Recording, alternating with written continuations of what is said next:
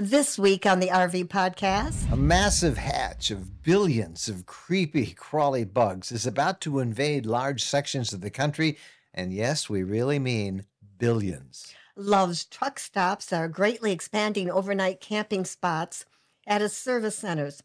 The company is adding electric and water hookups for weary RVers. Have you ever wondered what it's like to be part of an RV caravan tour?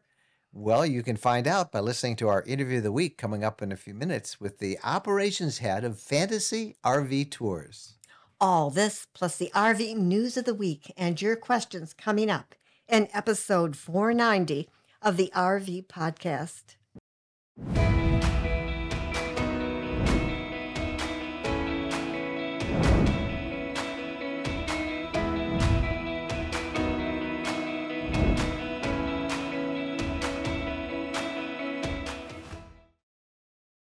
Hello, everybody. I'm Mike Wendland, and this is my lifelong traveling companion and my bride, Jennifer. Hello, my dear. Hello, Mr. Mike.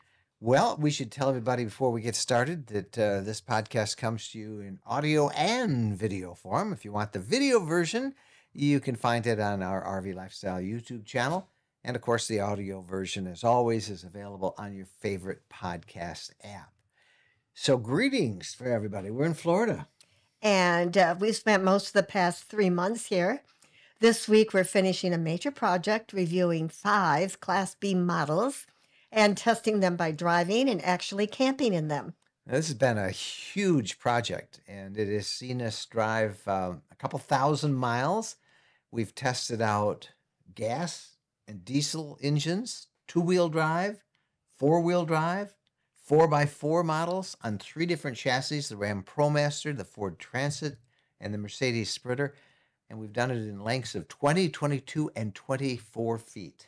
And thanks to Nick Schmidt of Sunshine State RVs for providing us with the units to test. Yes, he trusted us greatly, didn't he? He certainly did.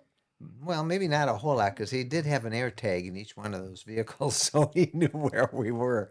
But we really do appreciate Nick, and Nick is a wealth of information about Class Bs. He's, I think, one of the largest Class B dealers in the country, and he really helped us take a good sample of what the latest in technology is, and we had a great time. So right now, our challenge is we've got to edit these 5 in-depth video reviews. And these are different than most video reviews because not only do we just show you a tour of inside and outside, but we drive it and we camp in it. And we will be eventually telling you all the favorite features, which ones we think have the best this and what has the best that. It's going to take us a few weeks, and we'll release these videos one at a time over 6 consecutive days, a new video each day. And when we have the dates ready, we'll let you know. And we have been sharing some of our preliminary impressions on our new RV Lifestyle community. And you can find that at community.rvlifestyle.com. It's going to be a lot of fun, I think, don't you? Oh, it's going to be a great fun. And it was fun, and it's going to be fun to show them, too. Yeah. So, again, you'll find the whole series eventually on our RV Lifestyle YouTube channel. And we invite you to subscribe to that channel. That way you won't miss any of our videos. We've been doing a couple videos a week now for years there, and lots of material that will help you, particularly if you're a newbie. Check it out. All right, the RV social media buzz of the week is coming up right after these messages. Jennifer and I bought some land near Nashville, Tennessee a while back. We got tired of crowded, expensive campgrounds and worrying about reservations. Tennessee is a gorgeous state with friendly people, and it has been such a pleasure. Coming up on April 13th, the same developer has some new property near us close to the Natchez Trace and Buffalo River called The Reserve at High Forest. Big properties, 5 to 41 acres. You can build a house, a cabin, or RV year-round. Prices start at only $89,900. Your property, your way, 100% ownership. The scenery in this part of Tennessee is breathtaking, and the property is gorgeous. Garden, landscape, bring your pets, build what you want. There's high-speed fiber optic internet, and it is so private. A great place to make your home base, ready whenever you want it.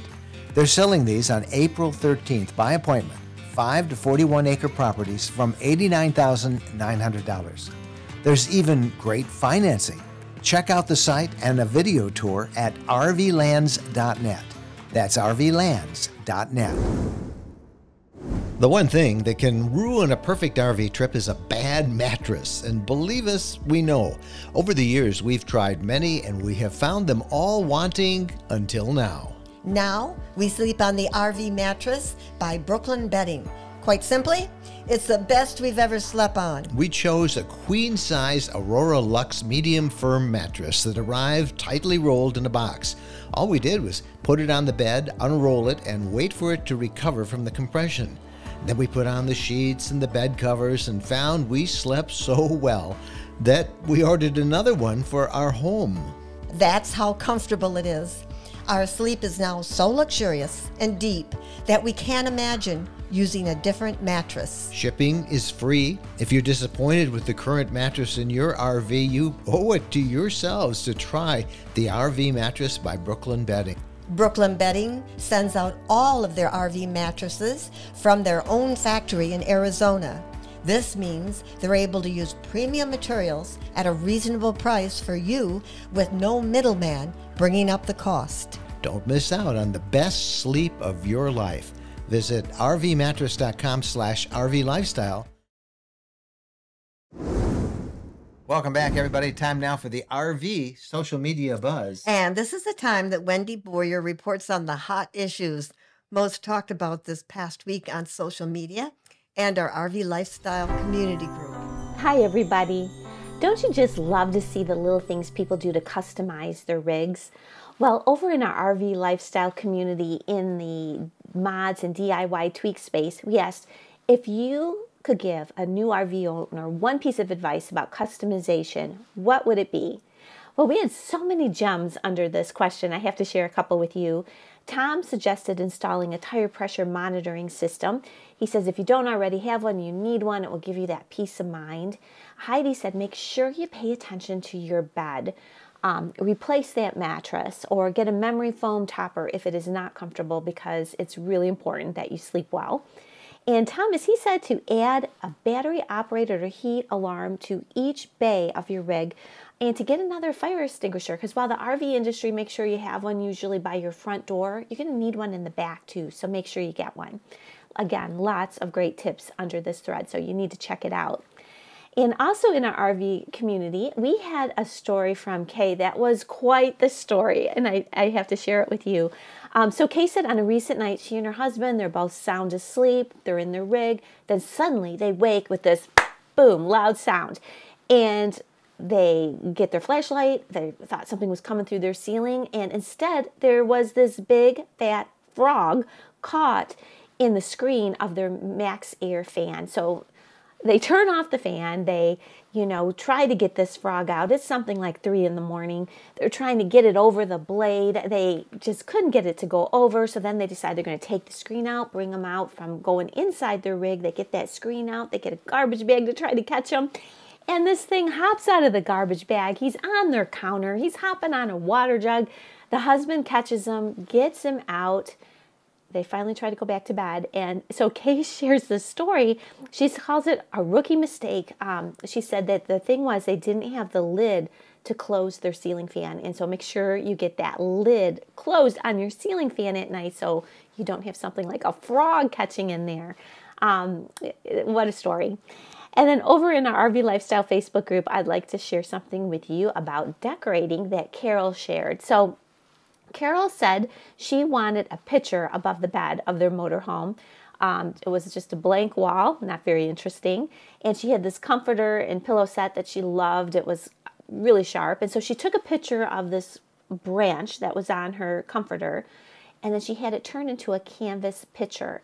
And she got this canvas picture. She hung it on the wall above it with command strips, and it was so cute. She shared this picture with everyone of what it looked like. Her colors were cranberry, gray, and cream. And that was what the bedspread, the pillows, and then this picture just popped and people loved it. A couple hundred people commented on it. Lots of things like, so cute, creative, great idea. But my favorite comment came from Kim, who wrote, wow, brilliant idea. You win the internet today. Well, at least the part of the internet that deals with decorating RVs. Gotta love it. So that's it for me this week. Lots happening as always. And I'm Wendy Bowyer, and I'll see you over in our RV Lifestyle community or Facebook group. My favorite part of that report was the giant frog that was caught in the fan and then hopped away. So, Well, that is something unusual. yeah. All right. We'll be right back with the RV interview of the week. We're going to talk about mobile RV caravans, what they're like, and how they're run, where they go. If you've ever been curious, stay tuned because I think you'll find this one very interesting. Coming up right after this. We just heard about a land offering out west for RVers in Arizona. They're selling 5-acre RV ranches starting at only $49,900. The company offering it is affiliated with the people Jennifer and I bought our Tennessee property from. They do a great job. It looks amazing. It is at high elevation, so you get cooler temperatures, big mountain views, juniper trees, and green grasses. And it is near everything: the Grand Canyon, Lake Havasu, Kingman, Flagstaff, and Sedona. It's a perfect place to have a home base to explore the West, and it is right off famous Route 66. It's called Greenwood Ranches, and this is the second and final section of the community. They're selling it off this April. We met the sales manager, really nice guy. He bought a property for his RV, and he's building a container home on it. Check out their website for a video tour and showing availability. It's pretty incredible. Visit the website to get details and set up a showing, ArizonaRVland.net. That's ArizonaRVland.net. Welcome to the RV interview of the week. And more and more RVers are caravanning or traveling in groups as part of a guided tour. If you've ever wondered what it's like, our interview of the week will give you a real overview of it all. Our special guest is Stacy Raybone, and she's the operations director of Fantasy RV Tours. They're one of the oldest and most popular organized guided RV tour groups out there. They run caravans all across the world. So without any further ado, here's Stacy. So Stacy, how are you doing today? Doing great, Mike. How are you? I am great. So a lot of people have been writing us and asking us about these fantasy RV tours. Of course, Jennifer and I and a group of our followers are about ready to do one of your tours in the Canadian Maritimes later this summer. Explain to people how a guided tour works. What are they like? Well, a guided tour is basically, if you could think about taking a cruise on land in your own RV. We are going to provide the entire itinerary for you. We're going to make all the reservations for you. We make all the bucket list item reservations for you. Going to make sure you see everything. Going to provide some bus transportation. So we take the worry out of the planning for you. We got guaranteed campsites, and you're going to have guaranteed activities that you don't have to worry about. We're going to take care of all of that. You show up to the rally point, and we do all the rest. Well, tell us where they are held. I mean, where do you do these tours? We have caravans and rallies all across the United States, as well as in the Maritimes. Of course, we go to Alaska, we go to Mexico, and we also have a couple of overseas tours, one in Australia and New Zealand, and one in South Africa. No, are those the New Zealand and South Africa, are those in RVs? They are. They're in rental RVs, which we provide the rental RV for you. They're smaller. They're the little small Class B plus camper RVs, but they are perfect for getting around, and you drive them everywhere on those tours. Well, I think I'll have you sign me up for both Australia and South Africa. I would love to camp in both places. Yeah. That brings a question. What about those who are in Canada or overseas? what about health insurance? People always worry about that. Do they need to get extra health insurance for those countries? Well, your health insurance will not cover you in those countries. Your United States policy will not cover you. So you do need to look into something like a travel insurance company, which we have a partner that on our someone books on our website that they can go through them, and they will provide medical reimbursement for issues that happen while you're on tour, or something like another. SkyMed comes to mind. They have different programs, and so they'll want to look into a different program that will help cover any medical expenses while they are out of the country. Got it. So, how many people are typically involved in one of these caravan guided type tours? On a caravan, we usually have no more than 25 rigs, and that includes the wagon master and the tail gunner, which is the leader. Wagon master is going to lead the tour, and the tail gunner is going to follow behind everybody else to kind of keep everybody on track, make sure if anybody breaks down on the side of the road, somebody sees them and stops and helps. And so usually 25, no more than 25 on a caravan. Our rallies, which are stationary and don't move around anywhere, can have anywhere from 25 rigs to our balloon rallies have 100 Wow. rigs. Yeah, but those aren't the guided tour type of ones. Those So are that's not. good. We do tours out off the side of that rally, but you don't move your RV once you get there. Okay. Now, tell us what kind of RVs. Our audience, we're in everything from camper vans to huge Class A's. Is there any restrictions on the type of RVs involved? We only need it to be self-contained. A self-contained RV. We have people that will come. I mean, we do have occasionally people that will do a truck camper, but we go anywhere from the small, tiny Class Bs all the way up to the 45-foot diesel pushers with the towing of a Chevy Tahoe behind them. So we go all the way. But obviously, there are some campgrounds that are a little more rustic than others.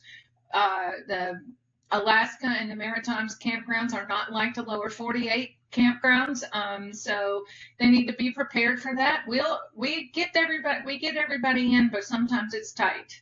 Well, why would somebody want to do a guided tour like this? Many RVers are kind of independent; they're used to setting off on their own. Why would a tour like this appeal to somebody? Well, the first reason is usually because there's safety in numbers.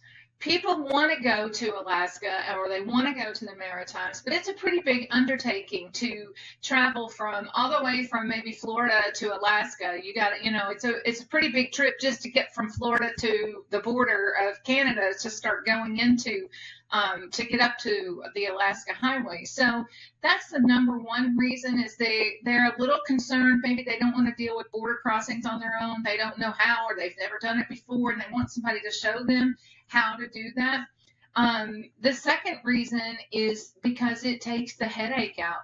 Usually in a couple, one person is the planner and one person is like, okay, tell me where we're going today, right? And so the planner for something as big as a 60-day tour to Alaska, that's a lot of campgrounds to make reservations for. And Alaska and the Maritimes and most of the places that we go, it's popular. It's hard to get a reservation. You might need to get a reservation a year in advance in order to be able to book. We Fantasy RV Tours, because we take so many tours through those areas, we have standing reservations booked out for 2 years already because our tours fill up 2 years in advance, and so we've already made the reservations for those tours. So you don't have to worry about not getting a spot and ending up dry camping somewhere because all the campgrounds were full when you got there. You said it was kind of like a cruise, and I think of a cruise and all-inclusive vacations that people are used to, and that's kind of what these are like. Besides the campgrounds, is there anything, what else is provided? What about food? Every tour is a little bit different, and you're going to get several meals while you're on the tour. It won't be every single meal while you're on the tour, but we do provide several Sometimes it'll be a campground meal. That's not very often, but maybe if it's a long driving day and we don't really have time to get out and go to take everybody to a restaurant. But we'll have breakfast sometimes. Sometimes it's a lunch. Sometimes it's a dinner, depending on where we are and what is available. But a lot of times it might be a dinner show. It might be a dinner cruise, if wherever we are. And so that would be included. All of the excursions will be included for you. If we say we're going to go to the White Pass Train in Skagway, then we're going to make sure we get you there, and we're going to make sure we buy your ticket, and you're going to get on that train, and you're not responsible for any of that. So there will be some other optional activities. Like if a guest wants to do something on their own, of course, they're free to go and do something on their own. Of course, it would be at their expense. But if we're in an area, we'll give you a lot of the times we'll give you a free day in a certain area. If we're going to be there for 3 or 4 days, we'll show you around, tell you where to go, popular things to do, and then people kind of disperse and do their own thing if that's what they want to do. Just in a kind of a related thing, the flexibility. Do you all have to travel together, or can you just say, hey, we're supposed to be at this place at this time, and whatever time you leave and however you get there, that's great for you. On a traveling caravan, our wagon master they'll have a driver's meeting on the night before that they're going to drive somewhere, and they'll have a little meeting, and the wagon master will say, I'm going to leave here at 8 o'clock tomorrow morning. And the tail gunner is going to leave here at 11 o'clock tomorrow morning. You can leave anytime between that time. If you would like the benefit of having the tail gunner behind you, then please make sure you've checked out and gotten on the road before 11 o'clock a.m. or whatever time they set for that. So we don't actually recommend that people drive nose to tail on a caravan. It blocks traffic, it creates a hazard, and it makes it hard to see wildlife or anything else that might be down the road. So we use family radio systems to communicate. Wagon master might see a bear on the road on the right-hand side, so they radio back and they say, everybody get ready to look, bear on the right-hand side. But it's people's vacation. We want them to enjoy their vacation, and they're not stuck to traveling exactly with us all the time. We're going to give them a very detailed trip log with our best routes. Sometimes it matches a GPS, sometimes not. We like to take a little more scenic route and show people something more than just the interstate sometimes. So we're going to give them that map. We're going to go over it, and we're going to say, now you guys can leave whenever you want. And I would assume that the tail gunner at the back is the one who's going to, if you break down or something, there's somebody there who says, okay, well, there's a wrecker up ahead, or 2 miles away is a gas station, or there's a repair shop up here. And so you got somebody that's aware of your situation. Tail gunner's going to stop and help and make sure if they see somebody on the side of the road, they'll often develop some kind of signal. Like if you're just going to pull off and maybe eat lunch, then put the yellow, streamer around your mirror so that we know you're sitting there eating lunch and there's no need for us to stop and check on you. If you're broken down, put the red streamer out so that we know to stop and help you. And so tail gunner will stop, make sure that the guest has help on the way. Do what they can to help. They're not going to fix the rig. They're not going to try to touch the rig or fix the rig unless it's something really simple that, and him and the owner of the rig decide that they can, put it together to get them the next however far down the road. But they're not mechanics. So they're going to help. But the main thing is that we're going to stay with you until we know that help is on the way and make sure you're in a safe location. And then the tail gunner can move on once we know somebody is either en route or once somebody gets there to help. And then we stay in touch with the guest until they finally get back caught up with the tour. Well, it sounds like you've thought of everything, because you probably do this same tour several times a year. So you really are familiar. Well, I'm looking forward to trying it out. And I know we had so many questions since we started talking about it that it would be great to get you on and to get a quick idea of what these are like. So Stacy, thank you so much. I'm looking forward to seeing everybody this summer. And we're going to do the Maritimes in Canada and we'll probably do a bunch of live shots from there if we can get our satellite working, and we'll have a lot of fun. We're really excited to have you and your group. Now, we're looking to taking one of these tours ourselves in July. Yeah. And with a whole bunch of other folks, and we're going to the Canadian Maritimes, and we are looking forward to it. We're very excited about it. We'll try and do lots of reports along the way and show you from the road what it's like. All right, we're going to take a quick break, and when we come back, the invasion of the cicadas. Right now, I want to talk about being connected on the road, and there's no better place to go than Mobile Must Have. Mobile Must Have is the sponsor of this part of the podcast, and it is a service that is started by RVers for RVers, and it's dedicated to providing the most needed mobile lifestyle solutions. And this month, Mobile Must Have is offering 30 days of free data with the purchase of a new PepLink router. Now, Mobile Must Have has PepLink routers and internet solutions for every type of RVers, from weekend and holiday vacationers to full-time road warriors and remote workers. And PepLink is the gold standard for mobile internet, and Mobile Must Have has a modem and a data plan that will fit literally every RV budget out there. They offer their Fusion SIM, which can provide coverage to every major U.S. carrier. Mobile Must Have also has RV cellular antennas and wiring and cable solutions for Starlink satellite internet. Just go to rvlifestyle.com/mobile must have. That's rvlifestyle.com/mobile must have, and schedule a free call and free consultation to see the many different internet packages that are available and the one that is just right for you. That's rvlifestyle.com/mobile must have. Welcome back to the news of the week. Have you heard about the billions of cicadas that are coming this spring? That's expected to be so bad. Some are calling the cicada apocalypse. If not, you soon will. For the first time in 221 years, a rare double brood of these 1 to 1.5 inch red-eyed winged bugs will emerge from underground in parts of the Midwest and Southeast at basically the same time. Brood 19 will emerge in 14 states, and Brood 13 will emerge in 5 states for the first time in 17 years. The results?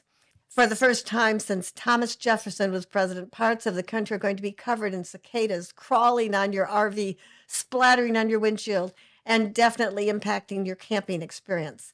The bugs are expected to be worse from mid-May until late June. Their lifespan is 4 to 6 weeks. And the state to be hardest hit is Illinois. And when they die, the stink is expected to be substantial. So if you're camping in heavily infected cicada areas, you may want to prepare now. Yeah.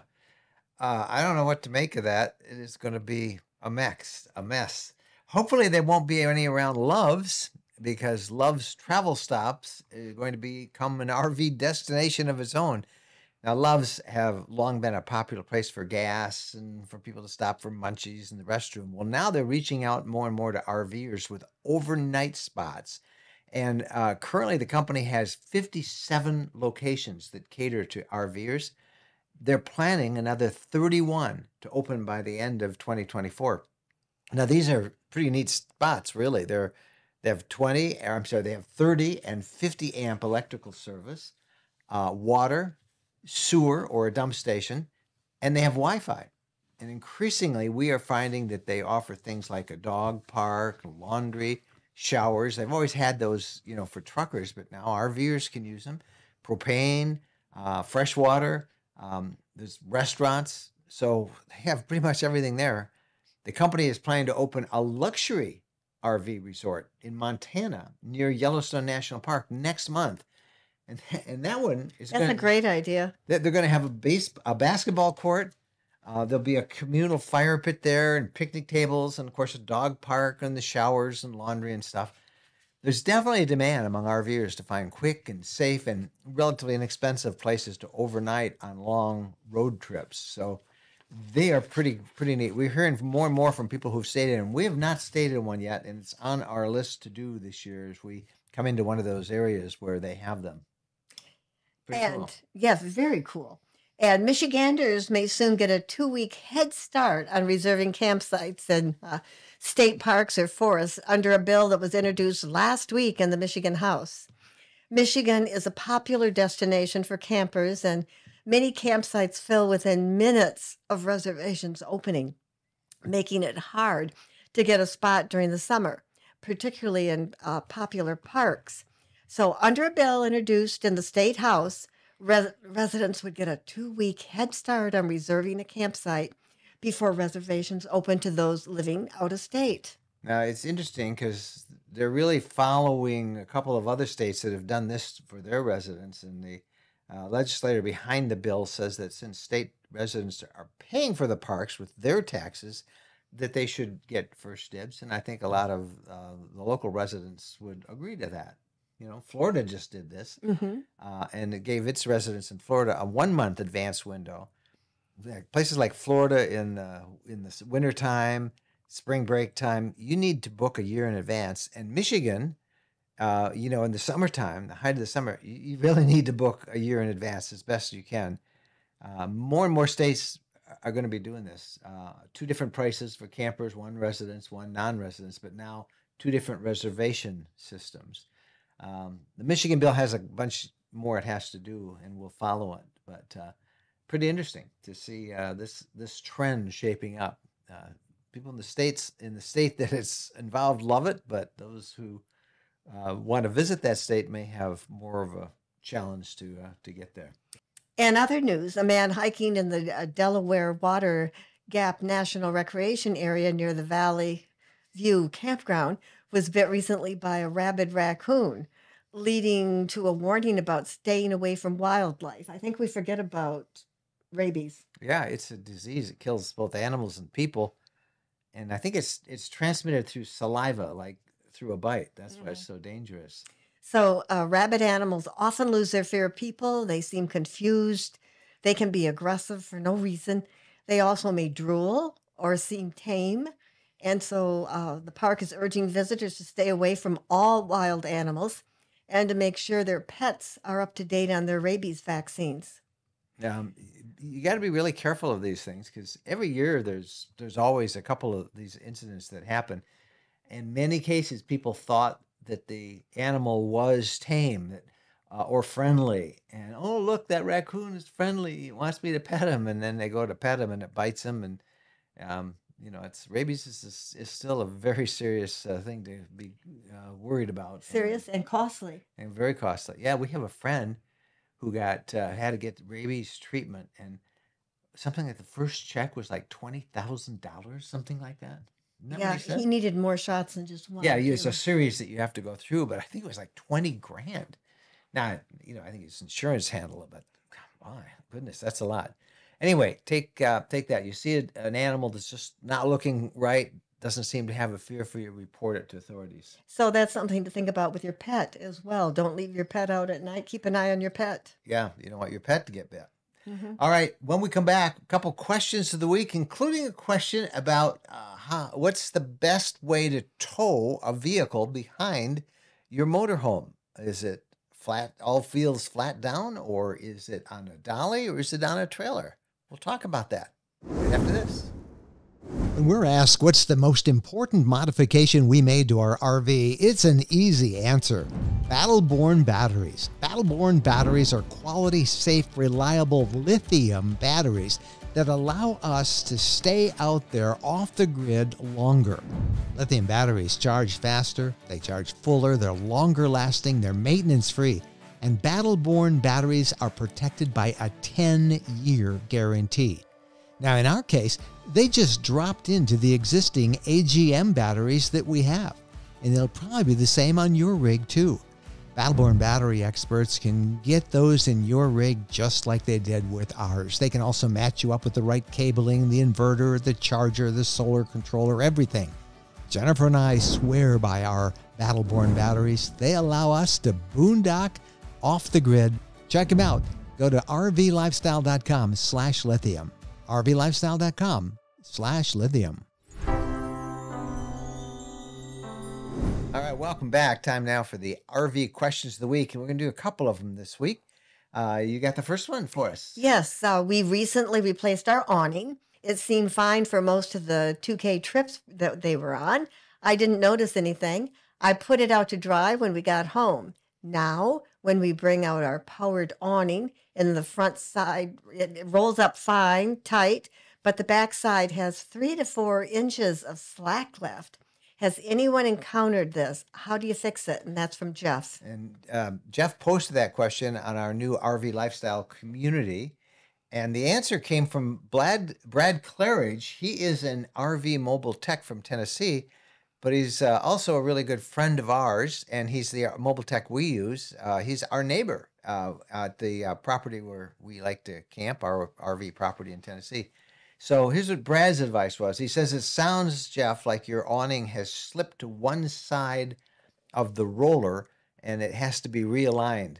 And he said that there should be one screw on each end that goes through the plastic guide into the roller. They keep the material from shifting, and that's where you would adjust it. And that's a great help from Brad. It's just another typical example of how helpful this RV lifestyle community that we have has become. If you have a question like that, post it. Somebody will help you out. And you'll see it's such a nice service to have, warm and welcoming. You join it by going to community.rvlifestyle.com. And we have another question that was also posted on our community. You want to read that one? Yeah, I certainly do. Just returning from our first trip in a Class C Thor 24-foot, I was wondering how hard it would be to tow a car behind this, or should I do flatbed towing? And this was from Lynn. Well, as I say, this is another question that was first posted on our RV lifestyle community, and the overwhelming consensus is that flat towing is the easiest and the best way to tow a dinghy or an extra RV, or a toad as it's known. We had a lot of our members in the community respond. Bob and Roxy said, for example, that they tow a Jeep Gladiator behind their 27-foot Class C motorhome. So they said you don't even know it's back there. And Ken, who has flat towed behind 2 Class A RVs that he's owned, says that a flat towed vehicle is narrower than the motorhome, so it follows wherever you fit. And he said that the only time that you're going to see it in your mirrors is when you do a very sharp tour, a very sharp turn. So he says it's a great way to it's the best way to tow if you can. Beth, another RVer, Beth flat tows, and she said it's much easier than with a trailer or a dolly. And I would add my agreement to all of that, but I would also say that not every car or truck can be flat towed. To be sure that a vehicle is appropriate for flat towing, you need to look at the owner's manual of that vehicle. Nearly every car manufacturer has to specify in the towing or recreational section whether it can be towed with all 4 wheels on the ground, or whether it needs to be on a trailer, or whether it needs to be towed with 2 wheels lifted off the ground and the rear wheels put on a dolly. The most popular vehicle to flat tow by far, has been for years, is the Jeep Wrangler. And you know why. It doesn't weigh that much. Right. It's like right around 3,000 pounds. So it is not too much of a strain. And of course, the Jeep Wrangler is great for off-road tooling around as well. Next most popular, as Bob and Roxy said in their response to the question, is the Jeep Gladiator. And then some other popular toads or dinghies, the Honda CRV and the Ford Ranger. We will put a link in the show notes for this episode at rvlifestyle.com/podcast, a website called eTrailer. And it's a page that they have that lists the most popular vehicles to flat tow behind an RV. And we will again put that link on the rvlifestyle.com podcast page under the show notes. So there you go. By far and away, flat towing, everybody seems to agree, is the best way to tow. Just not all vehicles can be all 4-wheel flat towed. You have a question? you have a comment, anything you heard today, you can reach us at our private email address, which is mikeandjen@rvlifestyle.com. All right, that's it for this week. Thank you guys so much for watching and listening. Happy trails.